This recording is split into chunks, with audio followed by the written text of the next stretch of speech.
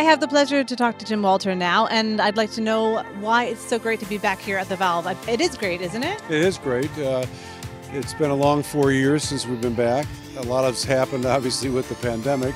But it's great to be back and see a lot of our old friends that we don't get to see very often from the United States, and to meet new customers.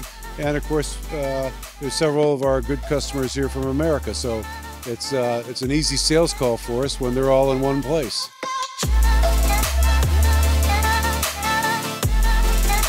The industry has had to face lots of challenges in the last 4 years. How have you as a company dealt with these challenges?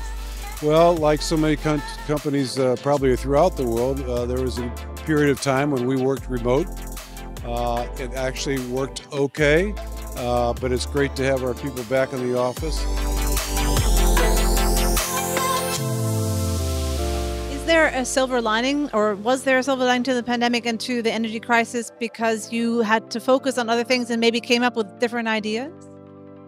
It's hard to say there's a silver lining when so many people were ill and so forth, but you know, I would just say that it was reassuring that on a personal level that we had wonderful employees that were dedicated to the work they had to do, even working remote from their homes.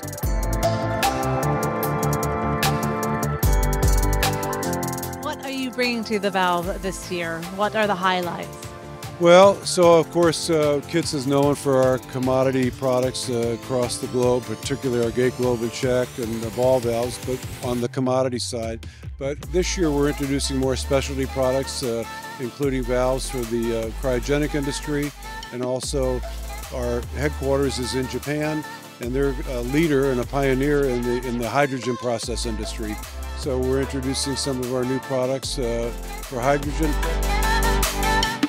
One of our challenges is we want to convince our customers as well that we are sensitive to the environment, and in that regard we've instituted what's called a 000 strategy, and that the highlight of that is that we will continue to reduce emissions in the manufacturing of our valves. Thank you so much for your efforts in the last years, and thank you for the conversation today, and all the best. Thank you. It's a pleasure to see you again. Take care.